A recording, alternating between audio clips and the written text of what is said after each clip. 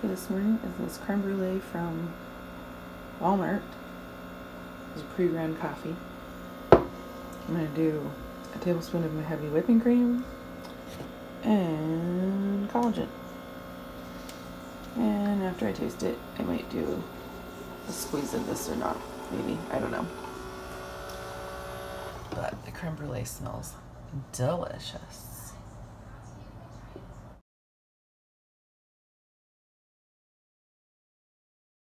Good morning, my friends. It is 10:34. This is 3 eggs,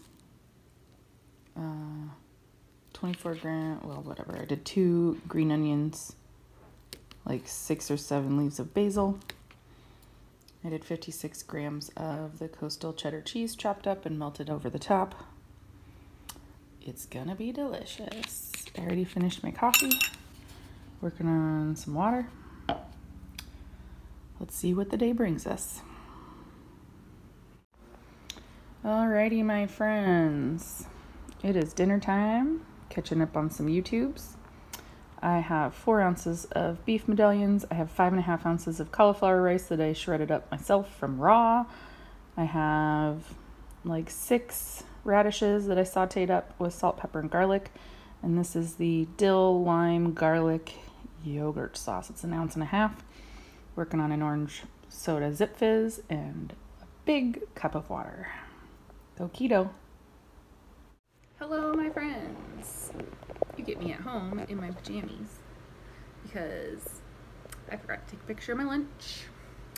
This right here, pink, is a scoop of the Ultima lemonade electrolytes and 1 scoop of the BCAAs. It's a strawberry kiwi flavor I just bought today. It's delicious. Also, I had lunch at the clinic. I had like 5 green beans and what was that, like a sweet corn tamale type thing. It was 7 grams per little like hockey puck tamale thing. It was really cool. It was like a little disc. It was a little disc. Probably like that big, like baseball size. I don't know, 2-3 inches around. I asked about what was in it and all that, and it was like 7, I think they said 7 grams of carbs per tamale puck. It was good. It was worth the 7 carbs. All my other carbs today were from veggies. With my dinner, I also used about 4 tablespoons of olive oil, so that puts me a little low on my protein and my fat macros, but you know, what are you gonna do? And I went over carbs, but it was for veggies. It was unprocessed carbs, so I think I'm okay with that. Don't forget to like and subscribe. See you in the next one.